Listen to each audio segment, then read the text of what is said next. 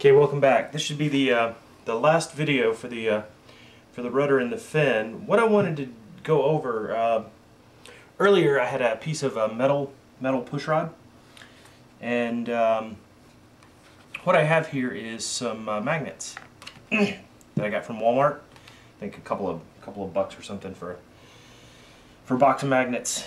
And what I'm going to do with these is I ran my push rod housing through the boom, and inside of the push rod housing I have a metal push rod. And what I'm going to do is I'm going to use these magnets along the outside of the boom. See how that sticks? Not very well, but it's because it's holding up, you know, the weight of the cardboard and stuff. But I'm going to run magnets along the side of the boom, and these magnets are going to hold that. The magnets are going to hold that metal rod against the inside of the boom, and that metal rod, since it's inside of the push rod, it's going to hold the push rod against it. And then from this end, I can hold it up, and I can drip thin CA down it, and the thin CA will run down the length of the boom along the inside and stick everything together. And I'm going to do the same thing with the elevator. Oh, by the way, the hole that I made it using a Dremel, not a Dremel, X-Acto knife with a number 11 blade, and then I elongated it using a small rat tail file. Anyway, I'm going to try to mount those push rods, and we'll see where that goes.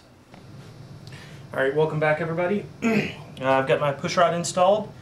I dripped a lot of glue down a lot of thin CA down the boom, and when I was done, well, I just removed the metal rod there. When I was done with that, I let it cure for a little bit, and then I pulled off the magnets, gave it a good shake, and there's nothing loose inside there, so that's good.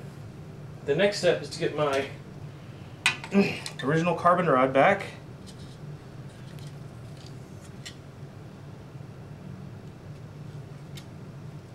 And slide her inside. Oh yeah, that's nice. And then kind of figure out where I'm going to put my servo. So the carbon rod goes into this little insert, and then my servo can probably go right in there. Let's see if that's enough movement.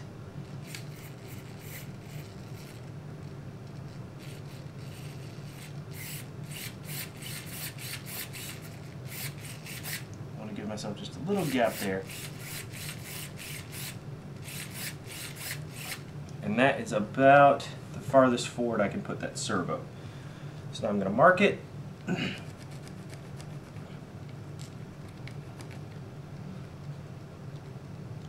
And oh yeah, I also want to mark where this is. What I'm going to do is I've got some balsa scraps here, and I'm going to put a little ramp underneath this push rod. I'm just going to put a little ramp right there to kind of build it up a little bit and take some of the pressure off the servo and kind of align things a little bit better. I think it'll be a lot sexier that way. But I'm going to mount the servo, and I'm going to mount the my standoff, and that's pretty much it. That'll be the end of the rudder. And welcome back. I've taken a little bit of a break here. I think doing the video and trying to think about the video and trying to think about the airplane was kind of wearing on me a little bit. So what I did was I took a little bit of a break, and I tried to get some stuff accomplished. One of the first things that I did was I took my battery, and this is a pretty small battery. I know this battery is very small. This is 240 milliamp hours. It's Hyperion. I know it's really small, and I know I'm going to need nose weight to balance the whole thing out. But I ended up cutting. What I wanted to do was just kind of put the battery on there and then slide the nose cone over it. But that's kind of proving to be difficult. I wanted to do the same thing with the servos. I wanted to flush mount the servos and then just slide the nose cone over. And what I noticed was that that wasn't going to work. When the servo was on its side, it was not working. There was not enough room inside the pod for the servo arms and the servo case itself to sit flush up here on the side.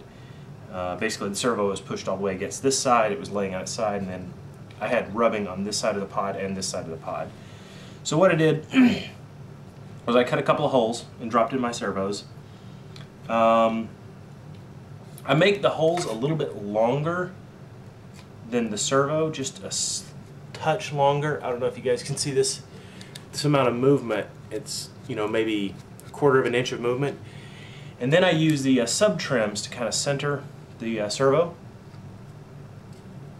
And then I hook up all my linkages. And then I use the slot to move the servo back and forth until the control surface is centered, or looks like it's centered. And then what I do is from the back side, I just go in with one of my favorite substances, hot glue, and I go around the servo. And again, I know it's heavy, and you know I've talked about this before. It's not a competition glider. You know, it's just something for me to have fun with, so it's okay. You know, the few extra grams here, I think I can live with that. Right now, the plan is to mount my receiver here. I have a receiver kicking around somewhere. There's a receiver. I plan on putting my receiver here. And I'm going to have the two antennae exiting the pod towards the back, and I'm going to have this this harness going up into the up out of here. So basically, I've got to run this harness. I've got to finish mounting this servo. I have to finish trimming this pushrod tube, and then build the little support bridge here to bring the pushrod tube up there. I've got to install the pushrod and put the end on it. Now these ends are they're basically just super glued on to the carbon, and they seem to be working really well. Not a whole lot of movement. In the back side, you know, I probably made some mistakes by letting this exit a little bit too close to the elevator, and so what I had to do is I had to make it's just a really tight angle down here. It's a really tight angle. There is enough movement. I've checked it and I've confirmed it and trimmed it. So there is enough movement here for the elevator. In fact, there's more than enough movement. Same thing with the rudder. There's more than enough movement. But if I had to do this again, I would probably send the rudder push rod out up here so that the angle is a lot less, because you know, the tighter the angle, it makes quite a bit of tension there. And I would probably have the elevator exit pretty far up here, and you know, just to kind of take some of the tension off of it. Anyway, that's where I am now. I'm mounting the servo gear, the servos, and the battery and the receiver, and we'll see in the next video how far I've gotten.